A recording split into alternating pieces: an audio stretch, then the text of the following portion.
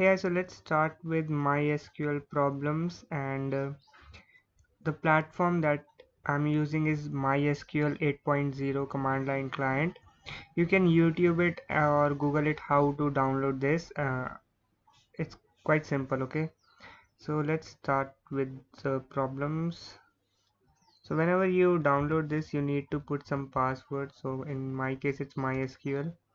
Okay, so it's all ready and we can start.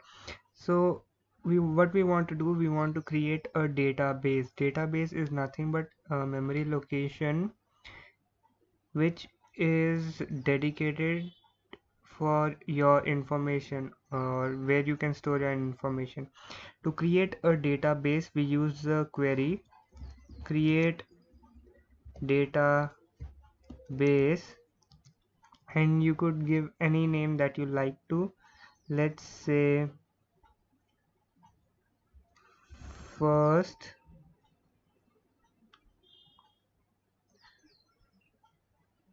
database. Okay,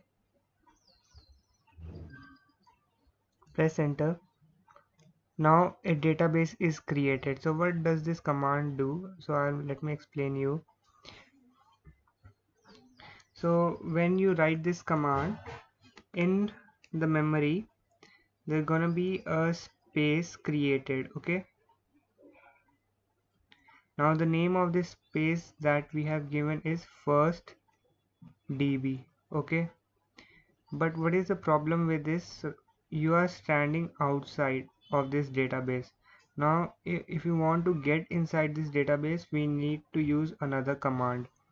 So what the command to get inside a database and start using it is use and the name of your database, that is first db, database change. So after this command, what will happen, you will enter inside this database. Okay, so I hope you understood the difference between creating a database and using it.